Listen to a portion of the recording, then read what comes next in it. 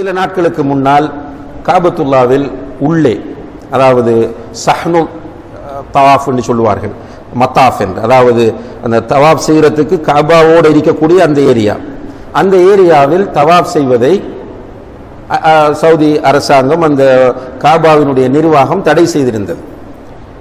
இதை வைத்து காரசாரமாக சவுதி அரேபியாவை திட்டியவர்களும் இருக்கிறார்கள். அதை அவங்க பார்த்துக் கொள்ளட்டும். சிலர் என்ன சொல்றாங்க என்றால், தவாஃப் நிறுத்துவது என்பது அல்லது தவாஃப் இல்லாமல் போவது என்பது மறுமை நாளைக்குரிய ஒரு அடையாளம் என்று சொல்கிறார்கள். இதை ஃபேஸ்புக்கில், வாட்ஸ்அப்ல எல்லாம் நாம் நிறைய பார்க்கிறோம். காபாவில் தவாஃப் செய்யப்படாமல் விட்டால் மறுமை நாள் உண்டாகிவிடும், அது மறுமை நாளைக்குரிய அடையாளங்களில் ஒன்று என்று சொல்கிறார்கள். அப்படி நம்ம ஹதீஸ் தேடி பார்த்தா அப்படி ஒரு ஹதீஸும் கிடையாது. காபாவில் தவாஃப் நடக்காமல் விடுவது மறுமைக்குரிய அடையாளங்களில் ஒன்று என்கிற அடிப்படையில் எந்த ஹதீஸும் கிடையாது. ஆனால் மறுமை நெருங்கும் போது காபா உடைக்கப்படும் என்று வருது. மறுமை நாள் நெருங்கும் போது காபத்துல்லா உடைக்கப்படும் என்று வருகிறதே தவிர தவாஃப் நிறுத்தப்படும் என்று எந்த ஹதீஸும் கிடையாது.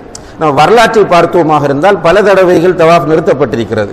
அதாவது ஹிஜ்ரி 317, அதாவது கிபி 930 கராமித்தாக்கள் என்று சொல்லக்கூடிய ஷியாக்கள் அந்த காபத்துல்லா அவர்களுடைய கட்டுப்பாட்டில் வைத்திருந்த நேரத்தில் அவர்கள் ஹஜ் செய்ய விடாமலே மக்களை தடுத்தாங்க. பல வருடங்கள் ஹஜ்ஜுக்கு மக்களை அனுமதிக்கவில்லை அவர்கள். அப்ப அங்க தவாஃப் நடக்கல, ஹஜ்ஜும் நடக்கல. இது ஷியாக்கள் செய்தது. அதே போல நீங்க பார்த்தால் 1979 ரீசெண்டாக ஜுஹைமான் என்று சொல்லக்கூடிய ஒருவர் நான் தான் மஹ்தி என்று சொல்லி காபத்துல்லாவில் பெரிய ஒரு ஃபித்னா பண்ணி ஆயுதங்களை அவங்க கொண்டு வந்து, இலங்கையில் சில உலமாக்கள் இருக்கிறார்கள் அந்த நேரத்தில் மதீனாவில் படித்தவர்கள், 1979 அப்ப ஃபித்னா பண்ணின நேரத்தில் காபத்துல்லாவின் உள்ளே வெப்ப நடந்த மாதிரி அதன் உள்ளே தவாஃப் செய்வதற்கான சான்ஸ் கொடுக்கப்படல. மக்கள் சில நாட்கள் தவாஃபே இல்லாமல் காபத்துல்லா இருந்தது. எனவே தவாஃப் இல்லாமல் காபத்துல்லா இருப்பது என்பது மறுமை நாளைக்குரிய ஒரு அடையாளமா என்று கேட்டால் அதற்கு எந்த ஆதாரமும் இல்லை என்பதை நம்ம புரிந்து கொள்ள வேண்டும். எப்போதுமே நம்ம குறிப்பிடக்கூடிய ஒரு விஷயம், கேள்விப்படுகிற அனைத்தையும் உண்மையா பொய்யா என்று விசாரிக்காமல் பரப்புகிறவன் பொய்யன் என்று அல்லாஹ்வுடைய தூதர் ஸல்லல்லாஹு அலைஹி வஸல்லம் அவர்கள் சொன்னார்கள். எனவே நமக்கு தெரியல பார்த்துட்டு விட்டுட்டு போங்க. கன்ஃபார்மா ஒரு செய்தி உங்களுக்கு தெரியவில்லை என்று சொன்னால் பாருங்க, விட்டுட்டு போங்க.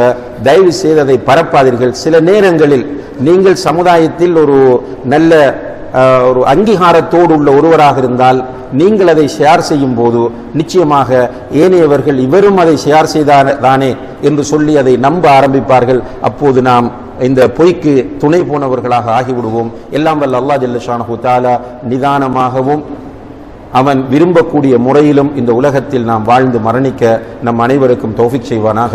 வ ஆகிரு தஅவானா அனில் ஹம்துலில்லாஹி ரப்பில்